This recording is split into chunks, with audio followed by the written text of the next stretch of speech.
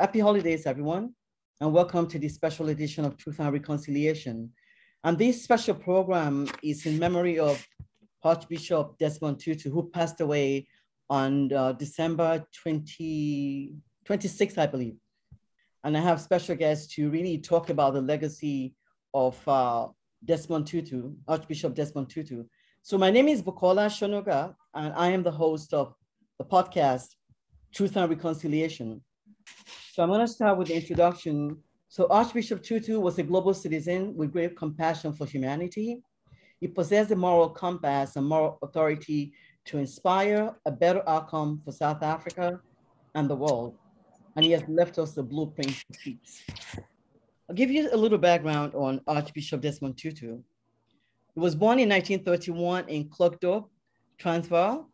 He trained as a teacher at Pretoria Bantu Normal College and graduated from the University of South Africa in 1954. He later studied theology and was ordained as a priest in 1960. He taught theology in South Africa from 1967 to 1972, and he was assistant director of Theological Institute in London. In 1975, he was appointed Dean of St. Mary's Cathedral in Johannesburg, the first Black to hold that position.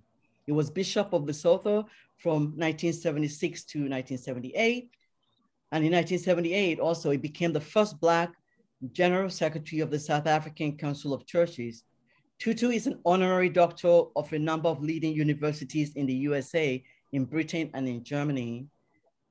Archbishop Tutu formulated his objective as a democratic and just society without racial divisions, and set forth the following points as minimum demands: equal civil rights for all, the abolition of South Africa's passport laws, a common system of education, the cessation of forced deportation from South Africa to the so-called homelands. So these were the hallmarks of Archbishop Desmond Tutu's objective. So I have Honorable Popo Molefe, who has joined me from South Africa today. I really appreciate you, sir, taking time in a short, time to join this conversation. Honorable Popo Simon Molefe is a South African politician, chairman of boards of directors of state-owned companies, and was the first ever premier of the Northwest Province. Molefe was one of the founding members of the Azania People's Organization at its formation in 1978, and became the first chairman of the Soweto branch in 1979. He was co-founder of the United Democratic Front, UDF, in January 1983, and became the national secretary also in August 1983. Mr. Molefe was arrested on several occasions as a result of his political activities. Following his release from prison in 1989 for anti-apartheid activities, Molefe became a member of the newly legalized African National Congress. His business accomplishments include, he was the founder and executive chairman of Loroco Investments Limited, chairman of the Armaments Corporation of South Africa, a state defense material procurement company, chairman of the state-owned Petroleum and Gas Corporation of South Africa, Petrosa, co-executive chairman of Anorak Resources Corporation, a platinum mining and exploration company, and was also chancellor of Northwest University in 2004. He was also the chairman of Transnet, was the board of directors, actually, chairman of the board of directors of Transnet from 2018 till present. And forgive me, sir, if I make any mistake here, you can correct me when you get to speak. And also, he was conferred by President of South Africa with the Chief Albert Luthuli Award in silver, the highest award in recognition of his years of contribution to the liberation of South Africa. He was also conferred by the University of the Northwest an honorary doctorate in philosophy for his life contribution to the struggle for liberation and service to the people of South Africa. Thank you, sir, for joining. So I also have Shelton Jefferson, Mr. Jefferson brings nearly 20 years of investment banking and advisory experience structuring transactions for municipal and corporate clients. He served as counsel to the legal and regulatory arm of the New York State Legislators Corporations, Authorities and Commissions Committee. In that capacity, Mr. Jefferson reviewed, developed, and wrote law to manage the structure and issuance of nearly $15 billion of debt per year through New York's parastatals. Mr. Jefferson also has several years of successful financial advisory and deal structuring experience on the African continent. He is currently semi-retired and lives in Johannesburg, South Africa. Mr. Jefferson holds a Juris Doctorate from Hofstra University School of Law, an MA in International Economics and MA in Political Science from Long Island University, and a BA from Lincoln University. I have also an old friend, a journalist, a veteran journalist, Gloria Wilson. Gloria and I go way back. So on that note, I'm going to open the floor. First, I'm going to go to Honorable Popo Molefe, and if I pronounce your name correctly, please correct me. Thank you so much, sir, for joining us in this, critical moment in history. The passing of Archbishop Desmond Tutu, it's a global affair, and I feel that we are celebrating him today. When some people die, we mourn them, maybe in a sad way, but what we've been gathering from the international community, the feedback is that this is a celebration of Archbishop Tutu's life, what he has contributed to the global community, and how he has inspired us to be better world citizens. Welcome, sir. Please go ahead. Thank you very much, Bukola.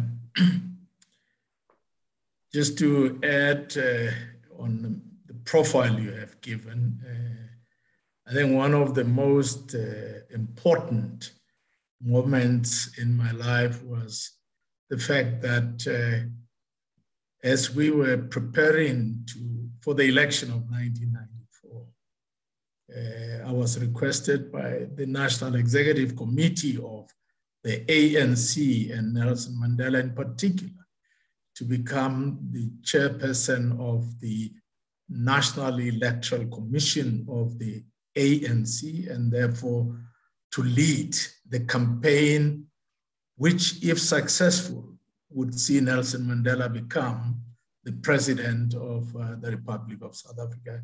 And it is worth mentioning that as we were not experienced in governance and running elections, we had to scour the world and bring experts in elections to South Africa. Amongst those that we brought was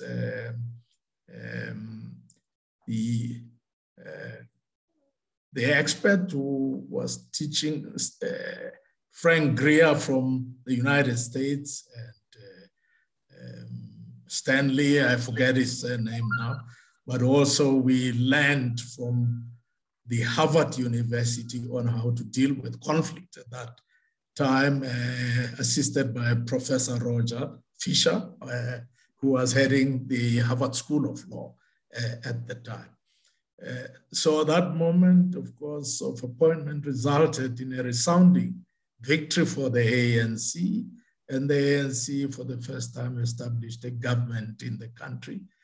But given that the country had been divided extensively, we needed to establish a government of national unity in order to ensure that both black and white, the opponents in the struggle for freedom and those who were seeking to retain the obnoxious system of apartheid, could work together to refashion a new South Africa.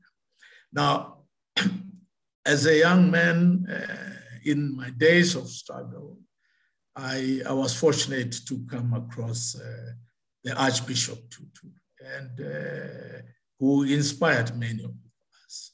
I must say that whilst we celebrate him as a phenomenal man and a global icon, we equally recognize the fact that his passing on has meant that the hand of tragedy had grabbed the nation in South Africa, particularly at a time when the country is facing enormous challenges of restoration of the moral fiber of our society.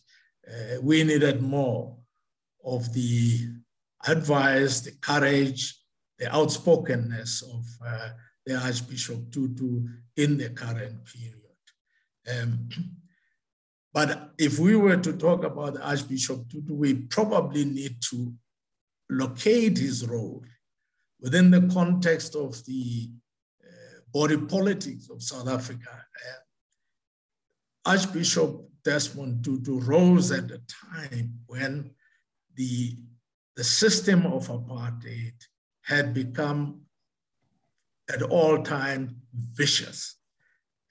They had crushed the organizations of the people. The Pan-Africanist Congress, ANC, the South African Communist Party had been banned. And in 1977, our organizations, which I was part of, the Black Consciousness Movement, South African Student Organization, the Black People's Convention, and I think about several publications, newspapers, which were very outspoken, including the World newspaper, were banned. Steve Biko was also banned that time, but of course he had just died, actually, was banned and died in September of 1977. That meant that there was a period of lull, and the Archbishop therefore emerged as the torchbearer of hope for millions of South Africans who were oppressed, who were denied fundamental rights to participate in the government of their own country. He carried that torch and inspired millions of South Africans, demonstrating amazing courage and forthrightness against the obnoxious system of apartheid, the brutal government of John Foster and P.W. Botha, and later on that of President Frederick de Klerk. So in a sense, he played the role of uniting South Africans. But his compassion itself gave hope to millions of families whose next of kin were in the dungeons of prison on Robben Island and various parts of our country, and those who were holed up in the camps in the bushes of Angola, in Zambia, in Mozambique. And he kept the promise alive that our freedom was possible and our freedom was not that far. It was going to happen in due course. So in a sense, therefore, he was a very important man in the annals of the struggle for freedom. The world and all of us know the Archbishop as a fearless man, a man who would say,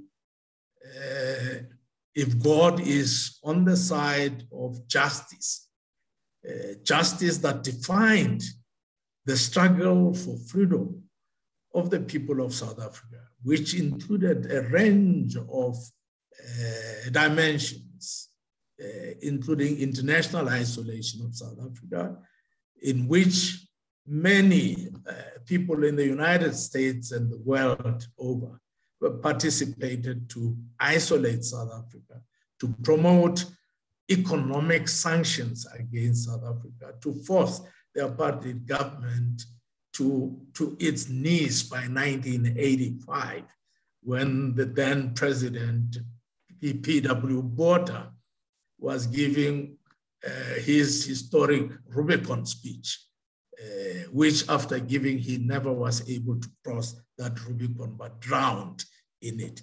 So the Archbishop played a very crucial role. And his activities, as you all know, campaigning for the release of Mandela, the return of the exile, and campaigning for peace and reconciliation resulted in him conferred the Nobel Peace Prize in 1985. At that time, the viciousness of the apartheid government had intensified. The regime with its allies in right-wing countries of the West sought to isolate the Archbishop, isolate Dr. Alan Boesak, both of whom at the time were the patrons of the United Democratic Front. The UDF rallied the people of South Africa in defense of Archbishop Tutu, and we organized a big celebration in Soweto in appreciation of the Nobel Peace Prize conferred on the bishop, but also to say to the apartheid government, if you touch the Archbishop, you are touching millions of the Black people of South Africa. We also wanted them never to touch Dr. Alan Boesak. We said, hands off Alan Boesak. We chose that moment also as a critical moment for Nelson Mandela to release his statement from prison in response to attempt by the then president of the Republic of South Africa, Peter Willem Botha, who was asking Nelson Mandela to agree to be released from jail, provided he would accept that he is not a citizen of South Africa, but a citizen of some compartment called the Transkei, a so-called homeland for the Xhosas. And Nelson Mandela in his letter said that he was not going to agree to be released on those conditions, and that he regarded Oliver Tambo, with whom he had been in struggle for 50 years at the time, as his brother and comrade. And that in his view, there were no differences between him and the policies that the African National Congress espoused at the time.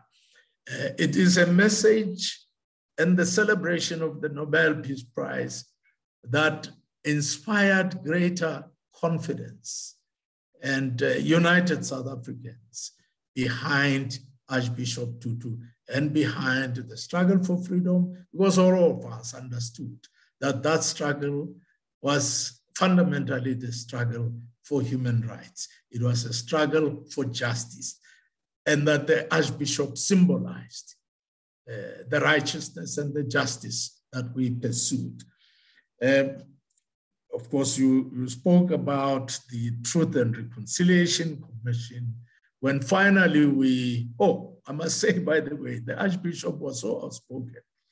When we established the first government and all of us got into office, and unlike many South Africans who were getting paltry salaries, we were now as politicians going to be paid huge salaries that we had never imagined before. And the Archbishop said, you are now all getting onto the gravy train. You should not be accepting such huge salaries. And Nelson Mandela, in response to what the bishop said we're all going to reduce the salaries that we are receiving, and we will not get any increase for the next year or two.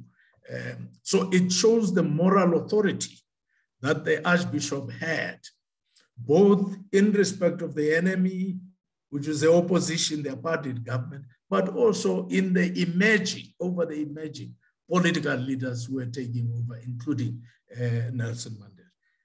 But I must say, perhaps jokingly also, that by the time the Archbishop became the chair of the Truth and Reconciliation Commission, and he was now being paid the salary of the speaker, he didn't refuse it. He didn't consider the gravy train. So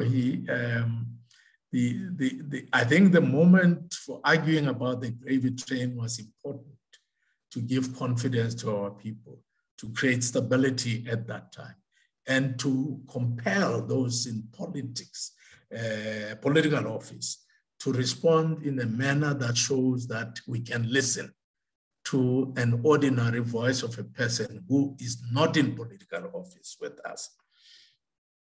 The bishop also played a tremendous role in mobilizing resources for South Africans who were getting detained without trial, and also supporting them in the many, many political trials that took place in our country. I was a beneficiary to the support of the Archbishop Tutu, because as the United Democratic Front began to make impact on the apartheid state, it became more and more intolerant, and all of us were arrested. Albertina Sisulu, Dr. Frank Chikane, many, the entire leaders of the United Democratic Front were hauled into jail, and we were then subjected to the infamous Delmas treason trial, whose ultimate penalty was death. Of course, we were convicted. The bishop, week after week, traveled to a far-flung town in one of the conservative areas of the Afrikaners who supported apartheid, to demonstrate that the apartheid government was not going to be able to isolate us from our base. In Johannesburg, in Pretoria, in the south of Johannesburg, the Vaal Triangle. In the end, through the massive support that he mobilized with the South African Council of Churches, we were able to force the regime to return the trial to Pretoria, to be trialed there until it ended. Of course, some of us were convicted, as the profile would have indicated. I was one of those who was sentenced to 10 years. The highest sentence there was 12 years imprisonment, which of course were overturned by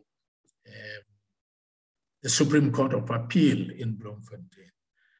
The challenge, when we returned and Nelson Mandela was released from jail, was one of reconciling South Africans and preparing them for building a new nation. And the Archbishop's moral authority played a critical role. His compassion, his commitment to justice saw him becoming the chairman of the Truth and Reconciliation, whose fundamental objective was not to initiate the Nuremberg-style trial, but to lay the foundation for reconciliation.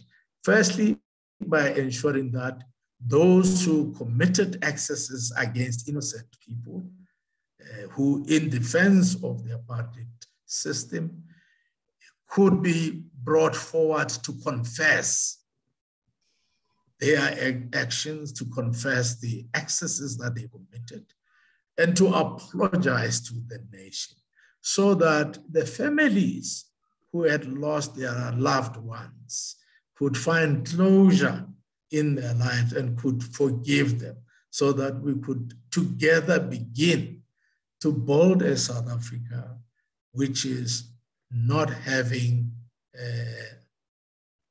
acts of bloodletting that we had experienced in the days of oppression, and to make sure that the ANC, when it becomes the government, it eschews what it refrains from doing what the apartheid government did. And that is clearly articulated.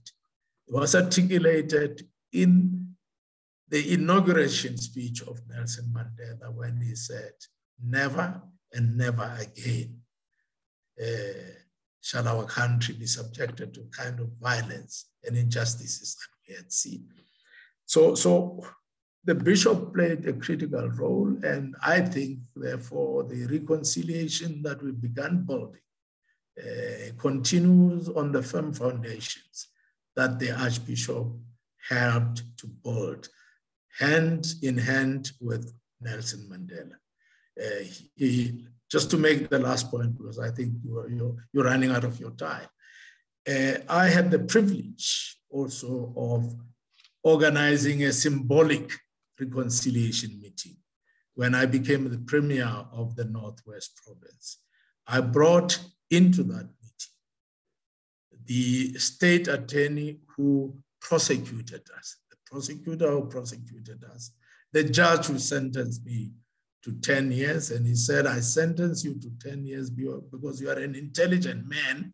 And I believe that you will have a very important role to play in the future affairs of our country. We brought all of them together, and those that the judge has sent to jail as part of this reconciliatory crusade. We had invited to that meeting Ambassador Andrew Young and a couple of his colleagues from Atlanta, Georgia, in the United States. I think what we can say with the passing on of the Archbishop is that the light that was shining bright in our lives has now gone dim.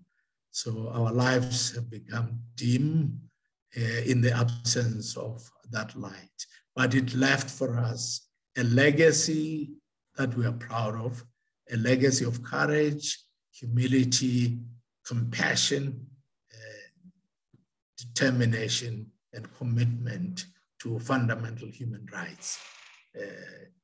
May his soul rest in peace, and we trust that his family will accept and celebrate with the world the role that the bishop played, and appreciate that he has created a legacy never to be forgotten by posterity. Thank you so much, sir, for that very rich background. We really, really appreciate you coming on today. So Shelton Jefferson, so Mr. Jefferson is also a global citizen, was born in the United States, where I'm actually here in New York. So he was born in the United States, and he now lives in South Africa. And he's traveled back and forth to different parts of Africa. Shelton really has a deep knowledge of international politics and political economy. So Shelton, thank you for taking the time to join us on this critical occasion to celebrate and remember Archbishop Desmond Tutu. Please go ahead and speak to his legacy.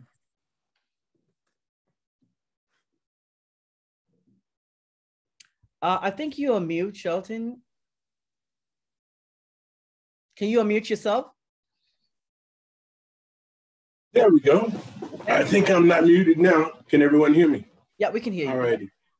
Good enough. I never got to meet the Archbishop, but I followed his work and his life with great intent. He was truly a citizen of the world, and he was truly about improving humanity for us all. What I would say more than anything else is that I found that he was a person that evolved from the Truth and Reconciliation, well, from his humble beginnings to the Truth and Reconciliation Committee, to the things that occurred after Truth and Reconciliation, to be able to look back and say, well, these are the things that were good that came out of it. These are the things that we failed at or we could have done better. And so what I would say is that he received the Nobel Prize, of course, for the work that he did with Truth and Reconciliation, and for the work he did to basically move South Africa to a democratic form of government, or to be a part of that, along with people like Mr. Molefe and Nelson Mandela and so many others. But what he managed to do that is truly impressive was to be able to say to Nelson Mandela, to say to the ANC,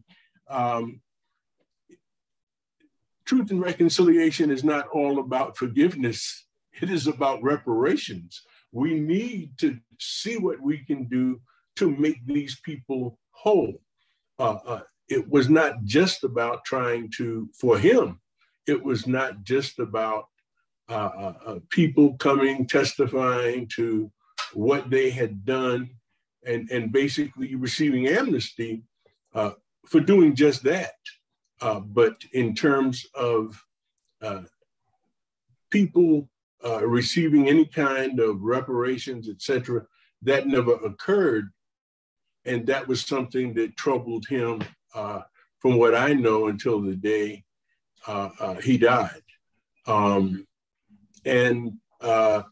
The other thing that was impressive about him was the fact that he was able to criticize his friends, criticize his enemies, anyone that was not, in his mind, doing the right thing. And he was usually on the right side of history. So that much is always to be appreciated. I think it was in 2011, he took issue with some things that were occurring within the ANC. Well, and he spoke out against it. And he's been doing so since then. And that is something that he should also be commended for, because it helps the party to be better. It helps them to reflect, I think. And you need a conscience when you have power. And I think he was the conscience of the nation, and definitely the conscience of many of the political leaders in South Africa. And with that, I wouldn't say more other than he will be sorely missed. And if he had not existed, then someone would have to have created him because the things that he accomplished were absolutely necessary. Rest in peace. Yeah. There you go. I have a follow-up question quickly before I go to Gloria and the rest of the guests. So you're in a unique position because you were born in the US, you grew up in the US, and you go back and forth to South Africa and some other parts of Africa. So what is the general, feeling in South Africa at present, since it's passing a couple of days ago? Not only that, since you've been going back and forth to South Africa, you lived in South Africa for quite a while now. How would you describe what's transpired? I mean, as quickly as you can. I know this requires maybe a lengthy answer that we can't get to today. But since the Truth and Reconciliation Commission and the findings and report and the expectations, whatever that might have been, that Archbishop Tutu was looking to achieve, so to speak, in terms of maybe socioeconomic equity and some other things, justice, absolutely, equal rights and human rights. What is your take on, coming from, again, both sides of the ocean, the United States and South Africa? What is your perspective on, again, what's happening? What's the general feeling in South Africa at present after its passing, and over the years that you've been going back and forth? Can you speak to that briefly? It's a very broad question, but what I would say is that overall, I think that if you're asking about the mood of the country, it's very solemn because of the loss of basically one of their greatest heroes, leaders, not just political, but also religious. So that would be the main thing. Is there's a somber mood.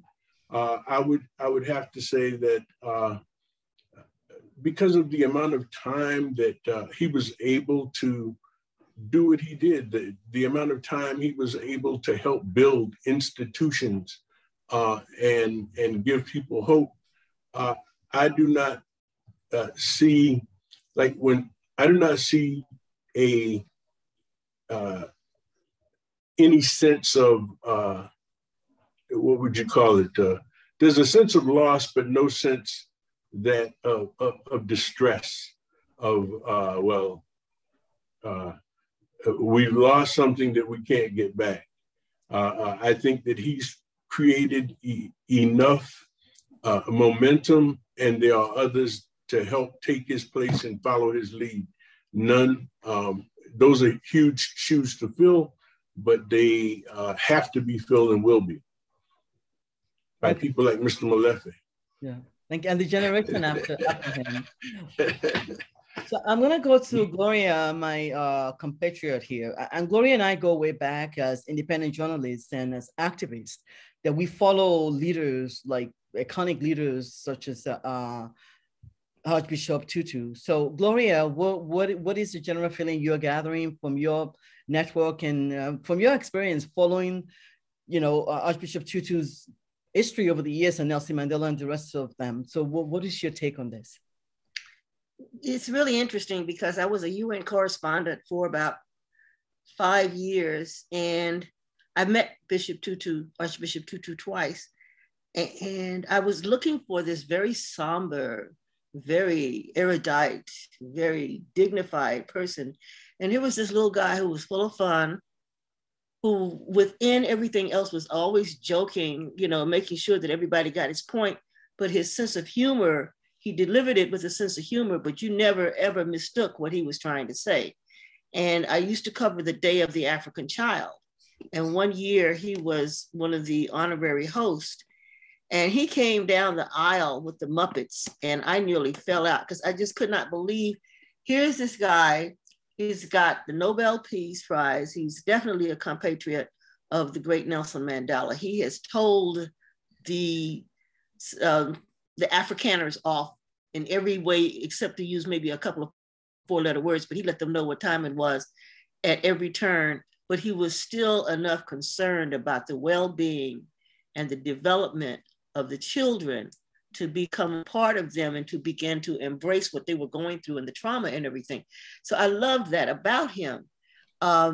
You could never get, how can I put it? His intensity was masked by his humor, but you knew exactly where this man was coming from at all times. I put in the chat a link to a radio speech that he did at the UN. This is before Mandela was released. And he pretty much told them where to go and what to get off and what to do. Now, the Truth and Reconciliation Committee that they had, being a diehard ANC supporter myself, and New Yorkers were committed to the ANC and the boycott as long as South Africa was under oppression. I think all of us who watched from afar the hideous stuff that was going on wanted to lay waste. We really wanted to see our African brothers and sisters get up and kick a few Caucasoid behinds over there in South Africa. And he basically sort of like put that in the nutshell of, well, if you do that, then it'll be another 20 years before we'll ever be able to have a situation where our people can live, thrive, and grow. We have to come to a point where we're able to place blame where it goes, make sure that the people who have been victimized get what they deserve, and then go forward with building or rebuilding our nation. I did ask him whether or not they were going to stop calling South Africa, and call it Azania, which is their original name. And he said, well, that was a matter of conjecture that they had not approached. That was my last conversation with him. And that might've been in the 90s. Okay, and that was maybe right after the time that Nelson Mandela came to the United States, to New York, for his parade when David Dinkins was the mayor at the time. I was totally impressed. I was impressed with the fact that also he had suffered polio and managed to survive it at a time when other people were dying, that a person of his stature could always see both sides of the line, but he was never fooled by anybody trying to make up to him politically or otherwise. So that was my impression. And I'm gonna tell you that if people really, really wanna honor him, they need to start making sure that not only do they carry forward what he was trying to do, but that they also start making sure that they teach their kids, because this brother went through a lot before he even became Archbishop. He did not become Archbishop right off the bat. Right. He went through a lot to become that, and he has carried it forward with dignity, but he's also carried it forward with style. you look at anything that he did, you notice that everything in there was his energy, his vibrancy, his dedication, his courage, or something that you, combining all that into that one tiny little man is something. That's all I have to say. Yeah, thank you so much, Gloria. So I really wanted to say something in terms of what's happening in the U.S. right now with this critical race theory issue that's getting us pushed back from some camp of the American communities. In terms of, you just said that we definitely should teach history to our children, which is really, really important. But the argument that's happening in the toxic landscape in America presently is that, oh, we don't need to teach that, you know. So we're going to come back to that. Rookie, now you just hit my hot button. I come from a family of educators. First of all, let's clarify the we, because we, as Black people, have always had to start our own thing in spite of and because of the overall racist posture this country was started under and continues to be under. So when you start talking about that, our Black universities, most of them, and our Black schools, even if they were sitting out there in the backyard or some little one-room shack, were started by us despite them.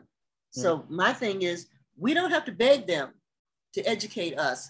Our problem is we need to start dealing with the fact that we have the capacity to do it ourselves and start doing it. Thank you. I'm going to go to Neil. I don't see your last name, RSA. Thank you for joining us. Please continue, weigh in on this critical topic. I just have a small anecdote about Archbishop Desmond Tutu. Mm-hmm. It's quite a hilarious one, but it is a real issue. Between 1987 and 1989, I was the Johannesburg correspondent for the BBC African service, in particular, a show called Focus on Africa. Right. So I worked every day for that. There was a massive Anglican church conference in Johannesburg in 1989. The American equivalent of the Anglican Church is the Episcopalian Church. It's the same thing in South Africa. And I had discovered about a week ago that a church in a township outside of Johannesburg had literally been stolen. Mm-hmm. So when I covered that Anglican church conference, I interviewed Archbishop Tutu about the theft of the church, and I asked him to explain it. And he said that they had decided to refurbish that church in Coronationville outside Johannesburg. It was a week-long delay. The local community, the people suffering from drug and alcohol addiction, etc., literally stole the church. They stole first the tiles, then they stole the church brick by brick, and then they even dug it down to the foundation, and they sold the bricks and tiles to neighbors to raise money for whatever habits they had. I asked Archbishop Tutu at the time, it was an incredible story, how he felt about a church being literally stolen. And he was very compassionate. He was very graceful. He understood the plight of addiction, especially in Black townships. And throughout the interview, which focused solely on the theft, the literal theft of that church, he was just forgiving and forgiving and forgiving. That's the thing I remember about him, an anecdote I remember specifically about him. It was broadcast on BBC Focus on Africa and raised enormous interest. That's all. Thank you. Thank you so much. So I have also Joe Mboweni. Would you like to add to this conversation? If so, please unmute yourself. Hi, Bugela, Neil, Comrade Popo, and everyone. I will not say a lot about the acts, but I want to comment about the host. At the age of 15, around 1978, I was a naughty boy learning from politicians. One of them is your host. I led a student march that saw to me being detained. And one of the first people who visited me in prison was the Arch. And he said, let's pray. After praying, he asked the police, the former security branch, he said, can I say something to my son? And he said, what the best that you can do for yourself and for South Africa, in particular for Black Africa, is to request to write your exams in prison. So I completed my teacher's diploma in prison because the Arch said, forget about detention, concentrate on your studies. But I realized Dr. Popo Molefe forgets that through what they established with the Arch, Dr. Montana, most of them are deceased. They established what was then called the Soweto Committee of 10. The photo that you screened now, part of the march was about releasing children, political kids who were imprisoned. We were young, imprisoned because we could say Black power. The only reason we were imprisoned is we uttered the words Black power. So they established this committee and fought for our release. So I owe my being and my life to them. At one stage, we were moved around various prisons. Our parents could not even know where we were. We were tortured, like as if we were terrorists, but we were kids. It is because of the Arch that we always believed that we will survive. At one stage, we were imprisoned at what was called John Foster Square, named after one of the apartheid prime ministers or presidents. Now, John Foster Square was known for its evil. If you were a political prisoner kept at John Foster Square, your family, the next thing they would know was that you committed suicide. So it was a police station where they kept people. They would kill you and say you committed suicide. The Arch requested that we be moved to Modabi, a prison closer to Benoni, because he feared that they were going to literally assassinate or massacre us. So he is not a man who should be celebrated by South Africa or Africa. He's a citizen of the world. Yes. And so is your host, and Neil. Yes. I truly owe my being to all of you, and I thank you. Thank you so much for that, personal anecdote. Really, really much appreciated. But I have a follow-up question for you. So, having gone through that history and knowledge, what about the youth in South Africa today? What do you have to say to that? Are they hopeful? Or is there do you know anything they're doing to really carry the legacy of Archbishop Tutu forward and actually build on it? From your prism, how do you see things in South Africa with the youth? Well, I'm no longer youth. I'm just over my 60s now. But the South Africa that Nelson Mandela, Dr. Popo Molefe, and the Arch, Winnie Mandela, Mama Sisulu, and many others, Steve Biko, fought for, has tended to be something else. It is different from the South Africa we dreamt about. Right. It is literally going down. Dr. Molefe will tell you that not so long ago, I was requested to come out of pension to lead an ANC election machinery like he did nationally. I only was given the province called Northwest, where he was premier. The people did not want to vote for Mandela's party.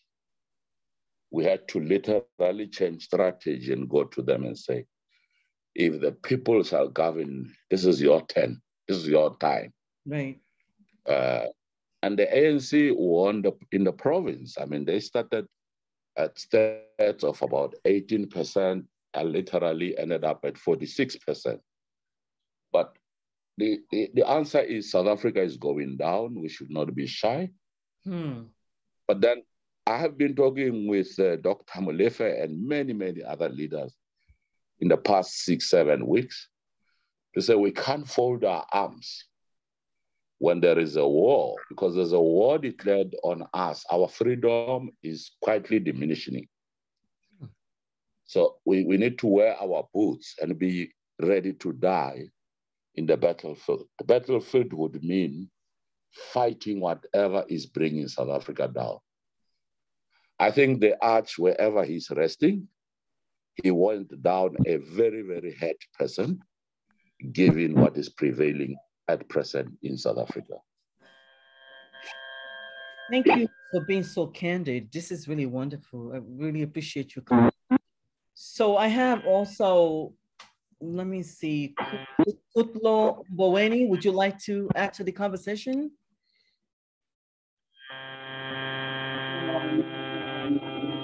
Please mute if you're not speaking. Mute yourself. I think I just joined in. I would prefer to listen for now. To listen, okay. And there's Moipon Masalesa. Would you like to add to the conversation? Yes, thank you very much for this. Yes, Moipon would like to add to the conversation. I'm really taken up because what is happening now is a celebration. Right. And I think at 90 years, we really have to celebrate this life well lived. I think from the academic side, I'm fascinated by discussions that are coming out, like what our previous premier of Northwest indicated, the gravy train one, which was not practiced on the second time of reconciliation when he was participating there. But it's another area whereby we have to make our analysis and check what could have gone wrong and what actually propelled him to accept what he never thought was right. But another interesting factors that I mentioned, I think maybe you should understand the context that I come from, because I'm not a politician. I'm a businesswoman and also an educationist. So I'm also not the person who has met the Archbishop directly, but I'm a South African who appreciates the people like him. Hence, I'm mentioning all the catchwords that have been echoed in this discussion. I remember when we have voted and then he elated and saying, "We are free." And with that voice that actually was catching, and even if you can now Google it, you will marvel at listening to that. And he also declared the South Africans that they are a rainbow nation. So those words are catching words that we will never forget really. And upon the announcement of his death, the most strongest word that was mentioned was that the hero and the moral compass. Right. So you now focus on those words to just understand what type of person he was and really see his strength as somebody who was really fighting for the rights of human beings. The last part that I won't leave this talk without mentioning is that quite interesting that yes, he was an archbishop, a preacher, and so on. But if you carefully look at what he was doing, he will use a pulpit to galvanize the public opinion into understanding the apartheid and also understanding the injustices that were happening to the Black South African, and heralded that even internationally to the Commonwealth all over, and make everybody understand the injustices that were happening in South Africa. So I really appreciate the fact that our leader in SATEC, which is a new baby born to realize economic emancipation, has invited us into this discussion so that really we can benefit and really fight for transformation, and especially the economic emancipation, because then the life that Archbishop wished to see for the Black people, definitely when they are economically emancipated, they will realize that kind of life. So let's celebrate. I marvel at the discussion. Thank you. Thank you so much. So eloquent. Thank you. So just one quick follow-up. So as a woman and a South African, do you feel hopeful for the youth that they are able to build this future, to build on what Archbishop Tutu, legacy he has left behind? Yes, I think our youth are sort of living in a challenged and a challenging environment whereby leadership is at stake. So it means that we really have to, in our journey of transformation, we should be very patient, and really as parents and adults, take risks to ensure that we create leaders out of the kind of leadership that we are constantly losing. And Tate Mboweni spoke about us losing the strength that the ANC had. And I still believe that there is hope. Hope in the fact that the system or the strategy that he used to fight for the ANC in the Northwest. These are the strategies that we should fight to get our youth right, in the sense that, number one, they are, I'm sorry to say that they are a confused youth, because they are living in a confused environment whereby leadership is also confused. But those who are still very strong, like myself and Tate Mboweni, and then our previous premier, and Tate Popo Molefe, we should really ensure that we don't give up on believing in our youth, but provide training and skills development, and start to really show them Ubuntu, because as Black people, we grew up around Ubuntu, and we should also try to fight issues of drugs, see where they come from, how have they penetrated South Africa, why our youth are attracted to all these funny things. That is the fight we must fight for now and forever. Thank you. Thank you so much. So eloquent. We really appreciate you. Thank you. So, Moyo, someone by the name Moyo, would you like to add anything to this conversation before I have? I'd like to read a passage here from the Truth and Reconciliation Commission report that sort of like just so encapsulates everything that we've been talking about, and we can live on that note. But I want to see if Moyo, would you like to add anything to this conversation? No, it's fine. I'm listening. I'm enjoying myself. Very listening to my elders, Comrade Popo. When I grew up in the Northwest, I'm from Brett. I have been watching Comrade Popo for a long time. I'm happy to see him. I'm happy to see Comrade Joe Mboweni. I'm just enjoying politics, and what they are saying is true. And yeah, I'm enjoying. I'm young, and I'm learning from them. Okay, great. Thank you. You know, this has been really wonderful. And I think that the only thing we all have is to be hopeful. Without hope, then there's nothing, right? No matter how bad things are, we have to be hopeful. And that hope really lives in South Africa. That hope was ignited by people like Nelson Mandela, Archbishop Tutu, and many, many people, Martin Luther King, Malcolm X, and all these people that we're still here today, continue to struggle, but we have to be hopeful. So I'm gonna read this passage. I found a research report on the Truth and Reconciliation Commission. It's 520 something pages, but I extracted some paragraphs from that report. And I'm gonna read a passage from that report. And I would then have, Honorable Popo Molefe comment on that, and anyone else that do have anything to add before we wrap up. So this is a passage from the Truth and Reconciliation Commission report.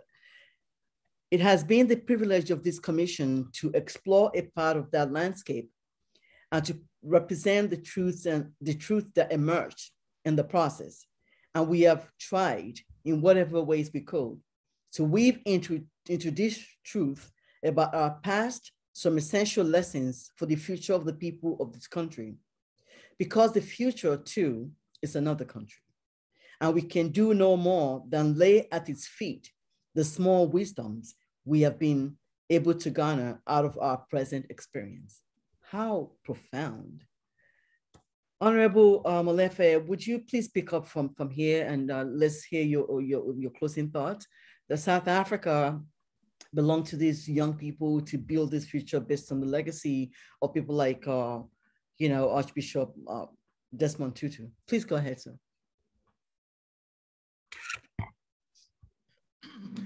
I agree with you, Bukola, that that statement you read is absolutely profound.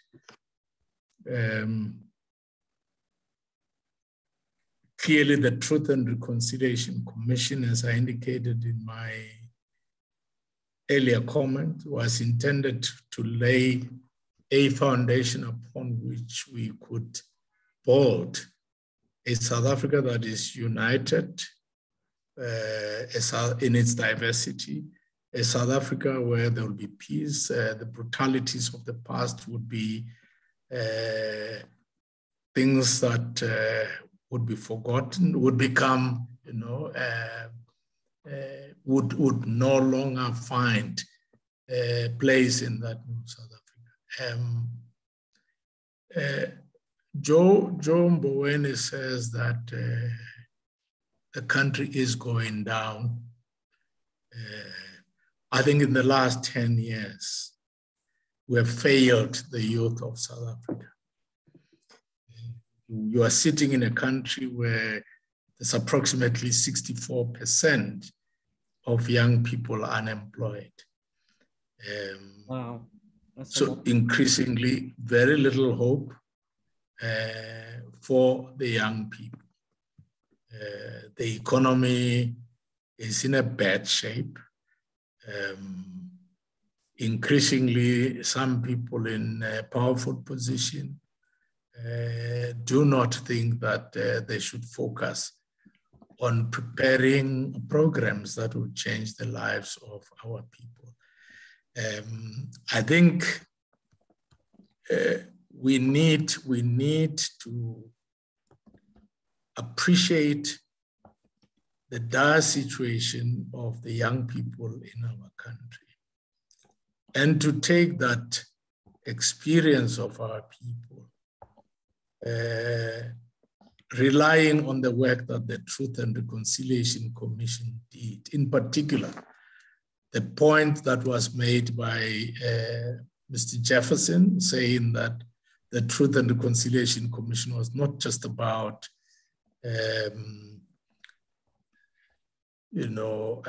confessions, that there's an element of reparation as well, which we have failed to do and to address. I think we do need, and we have very little time to do so, to address that question of reparation. And one aspect thereof is the fact that we have many young people who should have had education but they were denied that education, and many more still drop out at high school level. So we need to make sure that we do things that makes our programs attractive to the youth. Find a way in which our youth fund can assist to create more jobs for younger people. And of course, the leaders would need to master the art of oratory of the Archbishop to ensure that we capture the imagination of these young people and school them in the moral values that Nelson Mandela, Archbishop Tutu have taught us, had embraced and espoused. So I think that's all I can say, is that we need to work hard to implement certain provisions of the report of the Truth and Reconciliation Commission, to the extent that it addresses the challenge of the betterment of the lives of ordinary South Africans, and understanding that the young people in particular represents the future. Yes.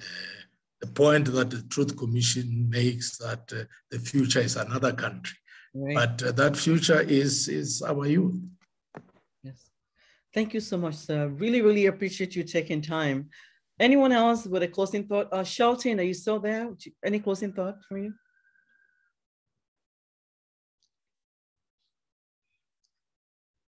Okay, anyone else that want to? Gloria, are you still there?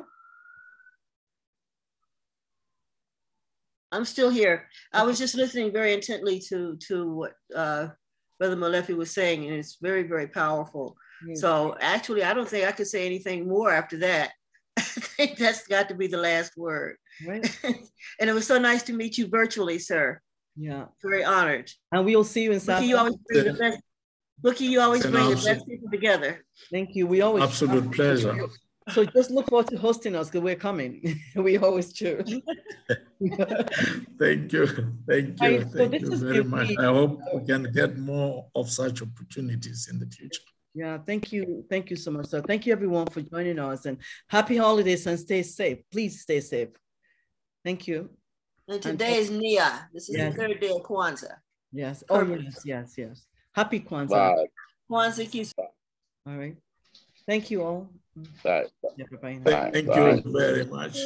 Thank you very much. Bye. Bye-bye.